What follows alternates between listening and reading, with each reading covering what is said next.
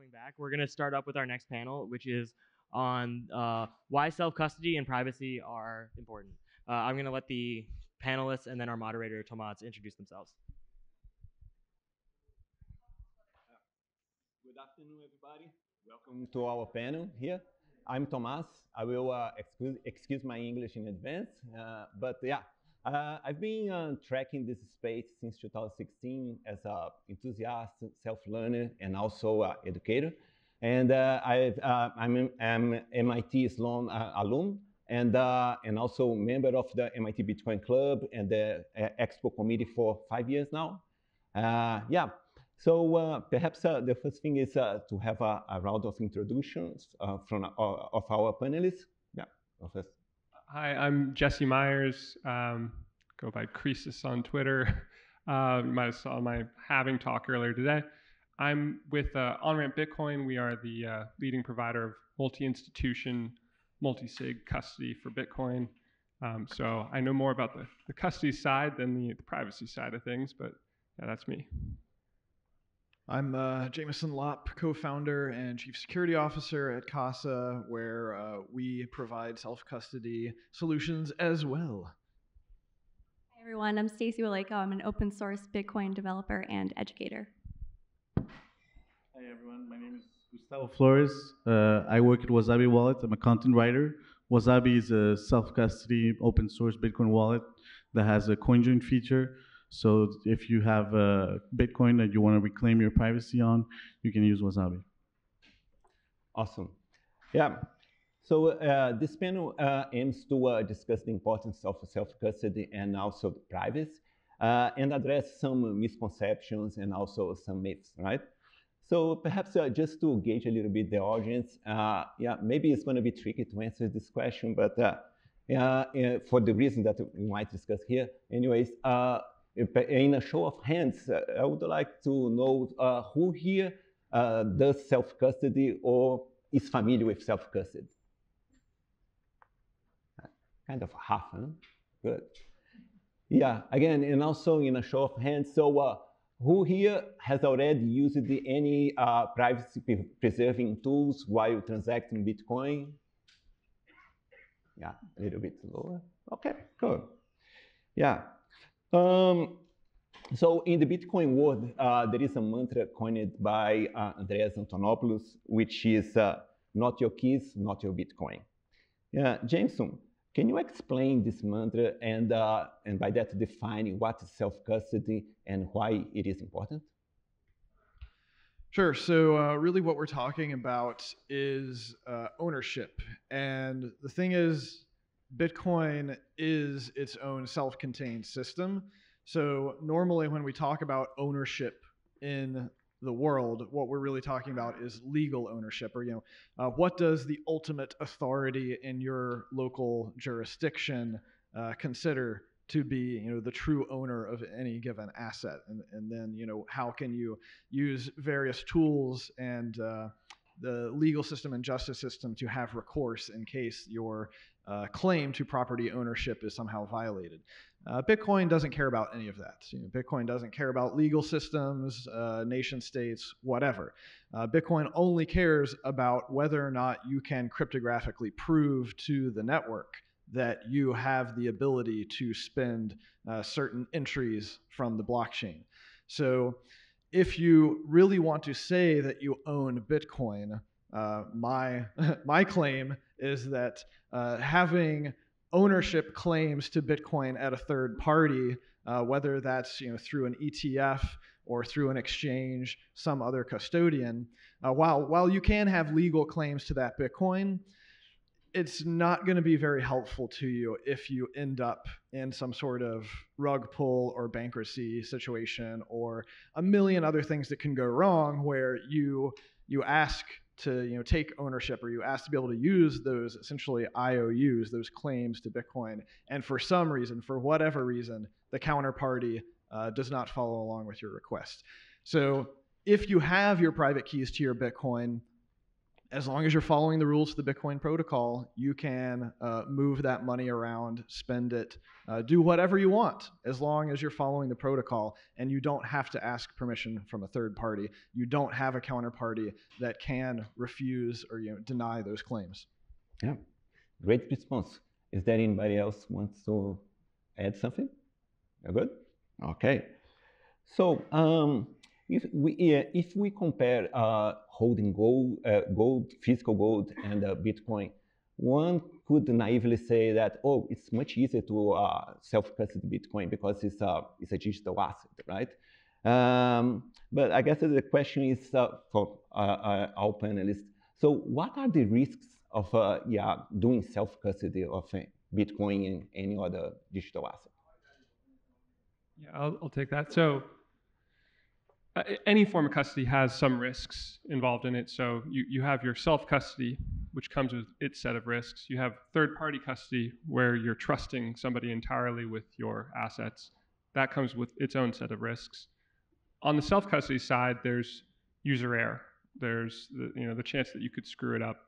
It's a whole learning curve when you're dealing with something new like this, where cryptographic material has to be created in the right way, maintained, stored, kept safe, all with best practices. And if you lapse for a second, your assets are gone. So it's a very unforgiving form of custody where user error can be a big problem. It also comes with the wrench attack problem of you can keep your Bitcoin as safe as you can keep that cryptographic material. Those are some of the problems on the self-custody side. On the third-party custody side, of course, you have a totally different set of problems where we've seen FTX or Mt. Gox or Prime Trust, Fortress Trust, Quadriga, any number of failures of third-party custody for various reasons over the last 15 years. So those are because of hacks or fraud or misappropriation of funds. That's counterparty risk. So you're either trusting yourself with self-custody, or you're trusting a counterparty with third-party custody, and those are the major two buckets. I would insert here that what we're working on at OnRamp, and we're very excited about, is with Bitcoin, it's possible to use its multi-sig properties to have multi-institution custody, where you're mitigating that counterparty risk, the third-party counterparty risk, by having a multi-sig quorum where different institutions each hold a key and do not have a quorum themselves, so they don't have unilateral control of the assets held in that vault. And in that way, you can mitigate counterparty risk while allowing the end user to retain control without having to hold keys. So various risk trade-offs with different forms of custody. Self-custody, I think, has some of the bigger hidden risks of user error or inheritance error, where you don't propagate successfully to the next generation. Third-party custody comes with its risks. They all have some trade-offs.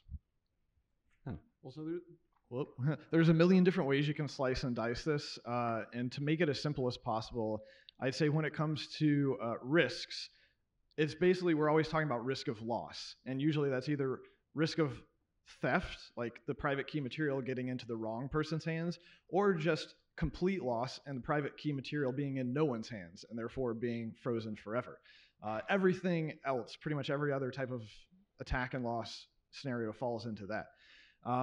But when people try to weigh or quantify the risks of self-custody versus third-party custody, it can get really overwhelming because there's so many different attack vectors. But the simplest way that I can put it, as far as I can tell from doing this stuff for a decade, is that the entire world of risk, of self-custody risk, is actually a subset of the entire realm of risk of third-party custody. Because if you think about it, third-party custody, they are basically doing self-custody. Like, they are undertaking the same actions that you would be undertaking for yourself. But what you're doing when you put those keys, that money, into the hands of a third party is you're saying, okay, you're going to take care of all of those risks that normally I would be having to deal with, but now you're also introducing a bunch of risks that are internal to that organization that's handling the keys. And this is where third-party custody becomes problematic because it's almost always a black box. You don't know what sorts of internal controls are going on there. But getting into what he was talking about with multi-institution custody and multi-sig in general, this is where it gets really complicated but also interesting because we can create new security models in which you could call them semi-custodial, you could call them non-custodial, but you can basically put your keys and your money into a setup now where no one really has full custody. You can even do it so that even you yourself don't have full custody. And it's going to be very interesting to see how this pans out on the regulatory front and what the regulators think of this type of thing. But for now, we're operating in a great gray area, and we don't have to consider ourselves like financial institutions. Yeah, and our position is that we're unhosted wallets. And I just want to emphasize that that's one of the exciting things about Bitcoin right now is that it's never been possible to have multi-sig with any asset before. It's only possible with this asset, with this digital asset. And that is going to be part of the story of Bitcoin becoming the preferred store of value asset for the 21st century, because it has these inherent properties that are more attractive than storing gold in a vault and hoping the IOUs are good. And because multi-sig makes it possible to risk mitigate in a way that has never been possible with custody before. Awesome. Yeah, Jesse, your business is around dealing with these challenges with self-custody and stuff, right? So can you share some circumstances or situations in which custodian approach is acceptable or applicable? Yeah, that's an interesting thought. So obviously right now the ETFs have been the big story this year in Bitcoin. A tremendous new demand source for Bitcoin and capital flowing into Bitcoin. They're all using a third-party custodian of one kind or another, Coinbase mostly, a couple others as well. And from a regulatory point of view, that's kind of a requirement at this point in time. In the custody space, there's qualified custodians, which is really just kind of a checklist of whether or not a custody company is following certain procedures that the traditional finance landscape has deemed to be best practices. And that is what makes a qualified custodian. And from a TradFi point of view, you need that stamp of approval. But I would beg the question of, are they qualified custodians because they're the best at custodying digital assets, or because of a somewhat arbitrary list of what TradFi thinks about how custody is best done? And for that matter, we have a few examples recently of qualified custodians that have dealt with digital assets and have screwed it up. Prime Trust and Fortress Trust being recent examples of that. And so there may be a mismatch. In my opinion, there are qualified custodians that are not qualified to be dealing with Bitcoin and digital assets. There are also Bitcoin native custody companies like BitGo, which is a fantastic custodian that is a qualified custodian and deserves it, in my opinion, because they know what they're doing. They're digital natives. So I think we're going to see over the next decade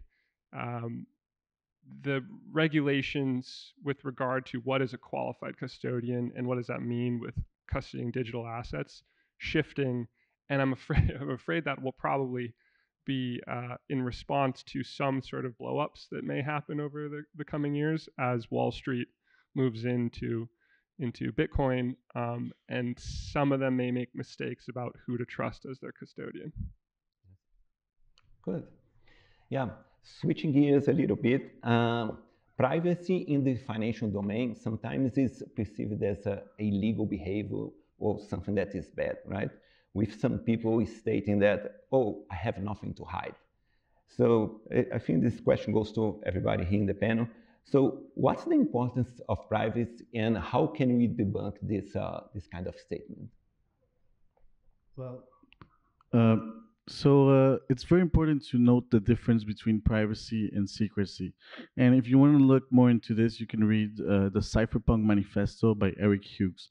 In that paper, he defines privacy as something you don't want everyone to know, and secrecy as something that you don't want anyone to know. So, privacy is the act to reveal oneself to the world in the way one chooses to. So, for example, it doesn't have to just be about what you want the government to know or not. It can be what you want your employer or your friends or anybody involved in your life. And that is basically how to debunk the phrase, I have nothing to hide. Well, we all have private matters because it depends with from whom we're choosing not to disclose that information to. I love that.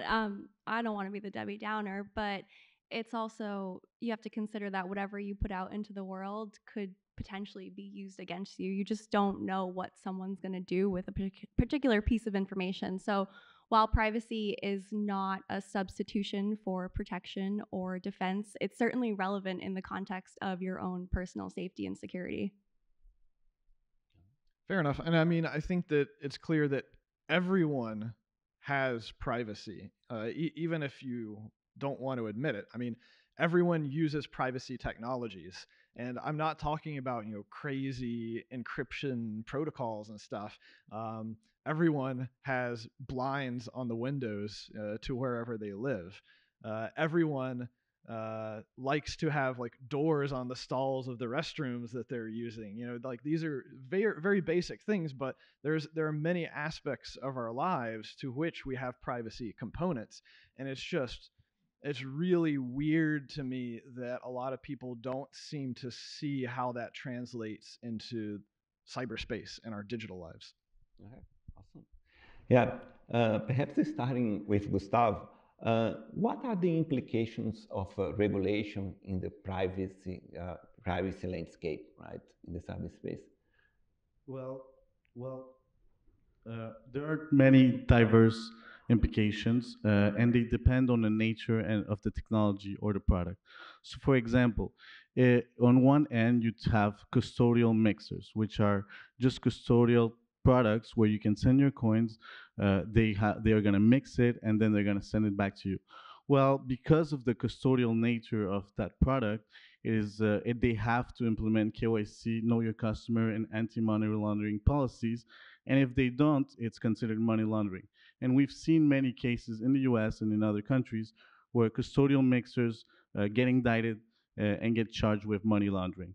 That's on one end. On the other end, you have things just like coin control, which is the fact that you can decide which UTXO, which coin of Bitcoin, which piece of Bitcoin, how you're going to spend it.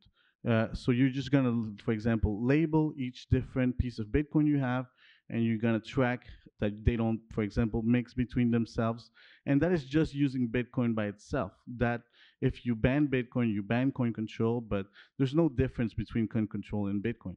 And you also have things like Monero, where it's not regulated at the individual level, but it's regulated at the exchange level. So, for example, 9 days ago, Kraken removed Monero from their Belgium and Ireland websites because of upcoming European Union regulations. And then there is the toughest spot, I would say, which is products like Wasabi or protocols like Tornado Cash, where you have a centralized component of it, but it is non-custodial. So, for example, in Tornado's Cash cases, the two main developers got arrested about 2 years ago, and basically they are charged with knowingly having facilitated sanction evaded by sanctioned entities. And in Wasabi's case, for example, Wasabi is a coin join coordinator that is non-custodial, and it's also built in a zero-knowledge manner, so Wasabi cannot collect information on you, but it is still a centralized coordinator, a server that belongs to an entity. And can that be regulated? Well, I'm not part of the management team or the ownership team of Wasabi, but what they decided is to implement a blacklisting policy where sanctioned entities, well, at least coins that are suspected to be in relationship or and ownership of sanctioned entities are not allowed to be part of Wasabi CoinJoin. This is based on public information because some of this can be known just looking at the blockchain. And so this is a preemptive measure that the executive team and ownership team at Wasabi took, and it's a tough spot to be in, because there's a lot of personal liability and potential risk involved with operating and running these privacy protocols. My opinion on this is that it's better to have multiple options than just to find yourself with none. So in short answer, there are many diverse implications, and there are different places you can be on the regulatory front, and it would be better to have more clarity because right now this is still a big gray area. Okay, cool. So yeah, perhaps this question would be more for lawyers, but so is it illegal to use privacy preserving tools in Bitcoin specifically? Yeah, well, just to continue on that, well, first of all, it's not illegal from a user point of view. If I'm using a CoinJoin, I'm just being part of a collaborative transaction. So I'm just using Bitcoin. Bitcoin is illegal in some countries, very few of them. So in those countries, it would be illegal to use CoinJoin. As Tor, for example, is illegal in some countries, and it would be illegal in those countries. But in general, CoinJoin, PayJoin, these technologies are just doing regular Bitcoin transactions, so they're not illegal. Unfortunately, if you are a person who uses cutting edge, strong privacy protection technologies, you will be treated as a second class citizen. One example of that, I use like VPNs and Tor 100% of the time. I'm really, really good at CAPTCHAs now. Just an added bonus that I wasn't expecting. Well, that's at least for the sites that allow me to use a CAPTCHA. There's a lot of sites that simply won't load at all. They just completely blacklist even trying to connect from any sort of Tor or known VPN address. Related to that, if you're doing Bitcoin privacy, PayJoin, you should be okay. But if you're doing any of the big CoinJoin pools out there, and then you try to send those coins to a KYC regulated service, you're probably going to get your account shut down. Yeah, cool. So since we are talking about regulations, so is there any implication, regulation implication on the self-custody part? Yeah, so privacy and security are closely intertwined, like Stacy was saying. I think there have been some movements in European legislation that basically are seeking for anyone who wants to have the security of self-custody to have to do a lot of additional reporting, or at least when they're like withdrawing money from any regulated services. So essentially destroying any privacy they might have. I'm not sure what any additional ramifications they might have if they tried to do CoinJoin stuff. Probably same thing as their exchange might shut down their account. We've seen exchanges even shut down people's accounts simply because they were like several hops away on blockchain transactions. So it really starts to be a sort of guilt by association thing. And of course, if anyone is familiar with the like 7 degrees of Kevin Bacon type of thing, it's like, if you go more than 3 or 4 degrees away, you're going to capture like half of the world in whatever dragnet you're setting up. Yeah, Stacy, you are a Bitcoin core developer and also have broad experience in developing wallets and stuff, right? So, according to you, from the perspective of a regular user, how hard is to use Bitcoin while preserving privacy? Yeah, it's really hard to use Bitcoin in a way that's private if you are a regular person. And even if you're a really skilled person, it's also really hard.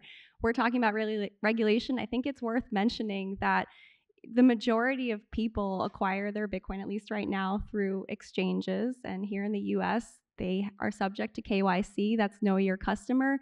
It was introduced as part of the Bank Secrecy Act of 1970. And that means you need to provide your driver's license, your home address, your social security number, your phone number, and a selfie with all that, just to be able to use that platform.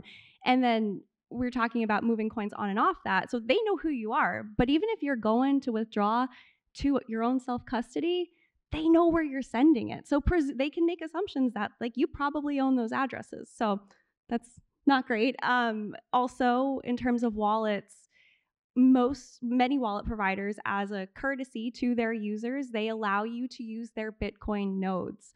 Why do we need to use Bitcoin nodes? Well, in order to use the Bitcoin network, we need to broadcast transactions or we need to check our balance, and you need access to a node for that. Well, guess what? If that's not your node, then whoever's node it is sees what you're doing. They see what transactions you're broadcasting, they see what addresses you're interested in, and they can make assumptions like, oh, these addresses probably belong to the same wallet. So it's hard, and I was going to end this on a high note, but it's not. Address reuse used to be a thing. Like, you're not supposed to reuse addresses. It's just not good practice, and it's really low-hanging fruit. Like, it's very easy for wallet developers to just generate a new address. And so I thought that problem had mostly gone away until I saw a tweet from Jameson in December that address reuse in 2023 has gone up from 48 to 70%, which is wild to me. So, you want to give the reason? Well, some speculation and rumors that I heard were actually that a lot of people came from the Ethereum ecosystem into some of the newer Bitcoin meta protocol stuff, and they were just so used to using the same address for everything that, yeah, why not? Model. So, yeah. Well, lots of room to improve. Cool.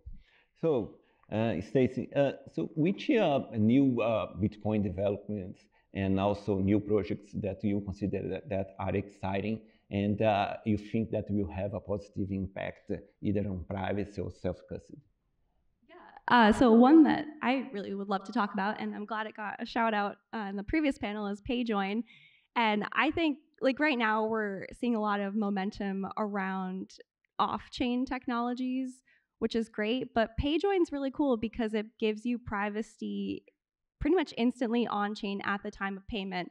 And it's almost free. The sender pays like a little bit because the way it works is instead of a transaction having inputs only from the sender, the receiver contributes an input as well. So now you've broken that assumption that all those inputs belong to the sender. Now you don't know. And I presume you can add like more than one too. So that seems really promising to me. We're actually at a point where PayJoin V2 is currently being worked on. I think it was last summer, there was a draft BIP that went out to the mailing list. And in December, it was given a BIP number, BIP 77. So that's really promising. Another technology is Chaumian mints. That's also really exciting, where basically you take your asset to the mint. So in this case, it would be Bitcoin, and the mint is able to do something called a blind signature, where they sign it and create an IOU for it without ever knowing who it originated from. And you take that IOU and you pass it around, you trade it for goods and services and whatnot within the mint, and then when it's time to cash out, you trade it back for that Bitcoin. So I think that like there's some really good stuff being worked on, and I think there's a reason to be optimistic. Anyone else want to? Yeah, I would just note that Debbie Downer again. Is that I think this is actually from the Cypherpunk Manifesto, but privacy only extends so far as the cooperation that we have amongst each other in society. If I'm the only one who's doing privacy preserving stuff and nobody else is, I have an anonymity set of 1, which is no anonymity. So to put that in context of like PayJoin, PayJoin works when you have a counterparty that also follows the PayJoin protocol. So like it would be awesome if we got every wallet, every provider, every custodian in the Bitcoin ecosystem to support the PayJoin protocol. That would just like supercharge privacy across the entire network. And the great thing about PayJoin is that it can just be built into the software. Like, people don't need to know that this is happening. The software just negotiates it automatically. But a similar type of thing, like if you're using Tor or VPN or whatever, it's because such a small percentage of society is using some of these more cutting edge tools that it's a lot easier and convenient for the rest of the internet infrastructure to just put up various walls and say, no, we don't want to serve you. It's not at the point where it becomes economically infeasible to reject a large portion of your potential customer base. Yeah, and on the self-custody part, and marrying that with what Jameson was just saying of regulation for self-custody, it's free speech ultimately, and it's property rights. And there could come a time when governments try to encroach on allowing that. Happily, there's some precedent from the 90s of cryptography being having this battle where it was deemed a weapon, and then the legal battle that ensued allowed cryptography to be securely recognized as speech. It's text, and it's speech, and it's not a weapon. And in this country, we have our First Amendment, and having 12 words in your head is speech. And so having a wallet where you're self-custodying because you happen to have a special code that is fundamentally text, it's just information, that is speech. And so we may have that battle ahead of us a bit more, but I think we have precedent and momentum on our side. So on the regulation front for self-custody, that should be a fight that we can win easily, but we may have to scrap a little bit more. Yeah, that's awesome. Yeah, so I want to allot some time for taking questions from the audience. Yeah, so I would like each of you to share some parting thoughts and most importantly, some tips for us regular plebs to enhance our practice while dealing with privacy and self-custody. Not only on the Bitcoin cryptocurrency space, but also in when we are dealing with cyberspace in general. I mean, the lowest hanging fruit that every internet user should be doing is installing ad blockers. I mean, the corporate surveillance regime that is just blasted all over the internet. Every website you're going to often getting tracked by dozens of different aggregators that are then packaging up and reselling your data. I actually worked in that industry for a decade before completely flipping around, learning about the cypherpunk movement, becoming a cypherpunk. I was there. Like, I was on the back end sucking up your data and analyzing it and providing it to corporations to try to target stuff to sell at you. So I'm fully cognizant of just how much surveillance is actually going on, and it's not government surveillance, it's for-profit surveillance. But of course, then the government has found out that, hey, we don't need to worry about your constitutional rights. We don't actually have to infringe upon your rights because these corporations will just sell us your data now, and that's completely legal. I will say this one's not free, but if you're on the fence or have been thinking about it, it makes sense to get a PO box. There are so many things out there that want your address that don't need it.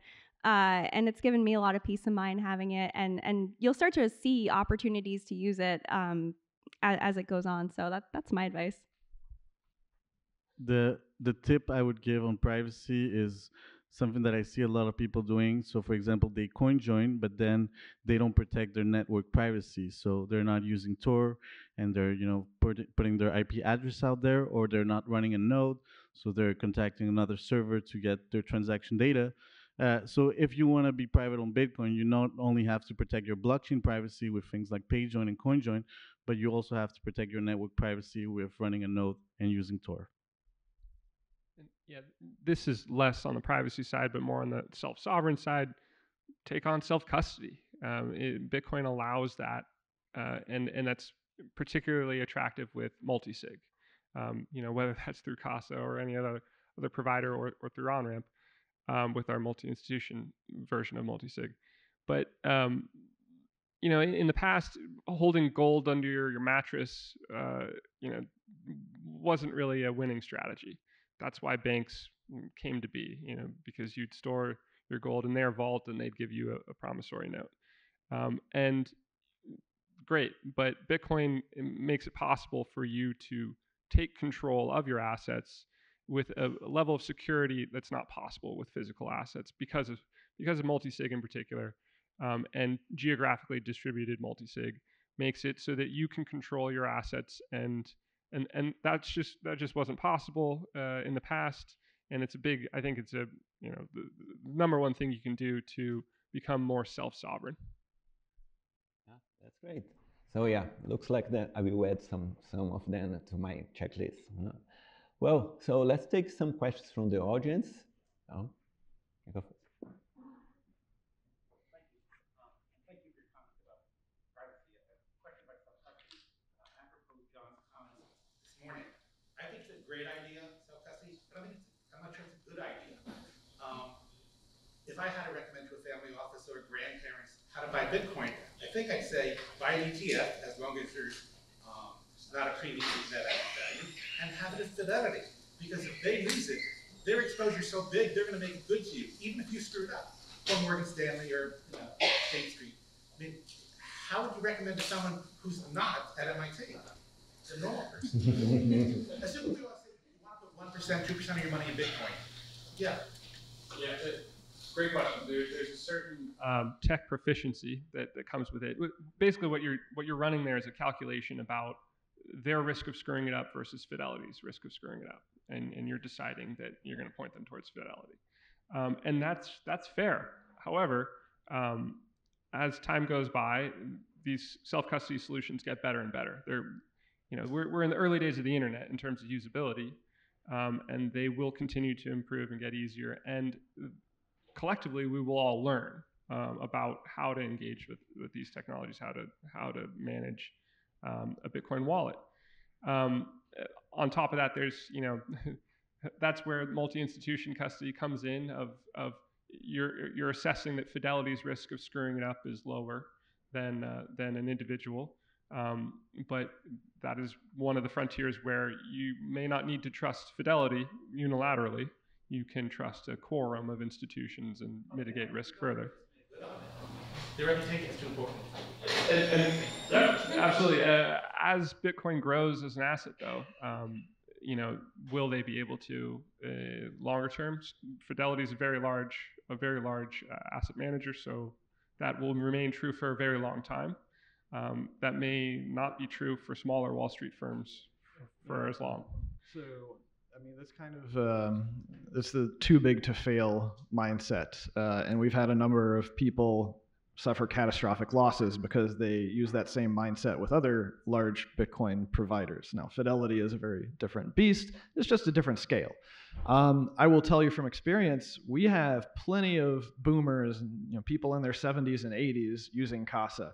And it's not just because we've made it simple, it's because we have a really hands-on support team. So with Casa, you're actually getting people who are able to help you get past any of the tricky technical hurdles there. So it's definitely possible with hand-holding.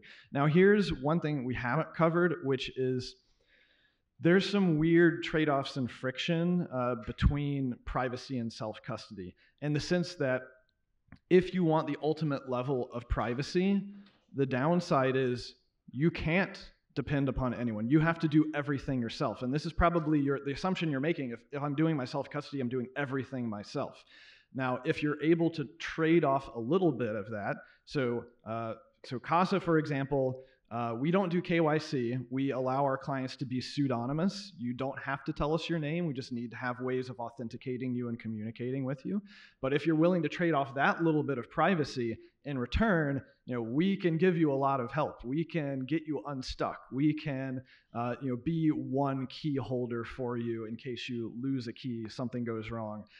So it's all about trade-offs, and it's a complicated space. But I think I will say that I certainly don't believe that a lot or the majority of people will do self-custody on their own without any help whatsoever. Yeah. bear with me here. I'm really new, but I'm curious. So I did transaction on Coinbase. So my question was, I think it was mentioned that when you lose it, it's just gone. And you mentioned also what is that they called a frozen bit, something like that. But anyway, I'm interested is what happened with that frozen bits behind the scenes, and will that be valuable along the line? Let's say I imagine if a lot of people try to put money and then they lost it. So I just try to imagine, will that be somewhat valuable along the road? Let's say the company Flores and then become, what is that, acquired. So is that what happened with that frozen bit? Does that make sense? Yeah, couple different scenarios there. I think you're talking about like if you send a transaction to an address that nobody ends up controlling, right? Then it's frozen, it's stuck there forever. It's lost. It's a donation to the Bitcoin network. It's a donation to other Bitcoin holders. It's a donation to society. Within Coinbase, like if you were to be sending that from a Coinbase account to another Coinbase account, they would have the keys to all that, so it wouldn't end up as a frozen transaction. They would have access to it at all times. But I think the frozen transaction thing was more of a on-chain transaction when a user ends up losing the keys to that particular address. Does that make sense? Or Yeah. So maybe let me repeat. So what happened with that lost transactions, that the owners of that, let's say me losing that money, it's gone. So my impression that I will never get that back. Right. Correct. So what happened behind the scenes, that lost money of mine that I put it in the long run, will that be somehow valuable for that company? No. I mean, no one, not even the company, has access to that. So it's estimated that like millions of Bitcoin are permanently lost, and you should basically just make that mental calculation of, okay, so the actual usable supply of Bitcoin is never going to be 21 million. It's going to be well under that. Yeah, so just to clarify, and I think Jesse was getting to this, if the scenario you're talking about happens within Coinbase, yeah, they can recover it at some point because they are custodying those coins. But if that scenario happens in a situation where you are self-custodying and holding the funds yourself, then yeah, totally lost. As Satoshi would say, it's a donation to us all. Thank you. So I guess we have time for one short question.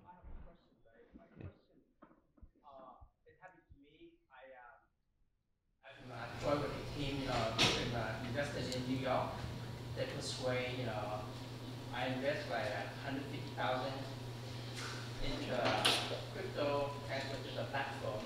When this platform, first I trade, we earn the money, this is mine. When we cash out, when I decide to close out the account, cash out, and they disable my account, so how do we handle that? Then I do. I talked to FBI to find out that exchange is fake and not totally straight. So how is there any regulation, in the future? No, so this is a common type of scam, really, where people will set up fake exchanges and allow you to deposit money. And in some cases, they'll even tweak your account to make it look like you've made a lot of money.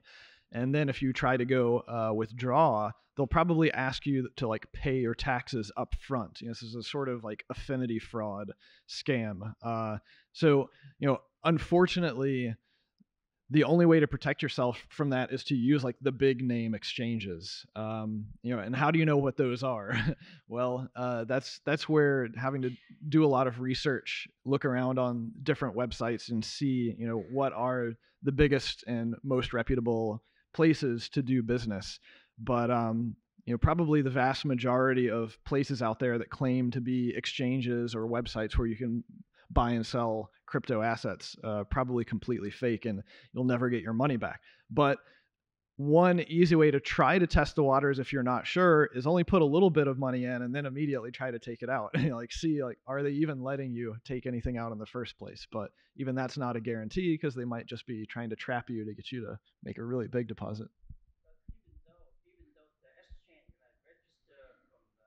Department Treasurer and SEC certified, then they send a certified email. Like, oh, I'm a certified. Oh yeah, I'm regulated. Well, look, FTX was the most highly regulated company in the crypto ecosystem. So it's like, who do you trust, right? And this is why we're here telling people to take self-custody, because you can only really trust yourself. There might even be government authorities and regulators out there who have like rubber stamped, yep, this is a real company, they exist. That doesn't mean that they're legitimate.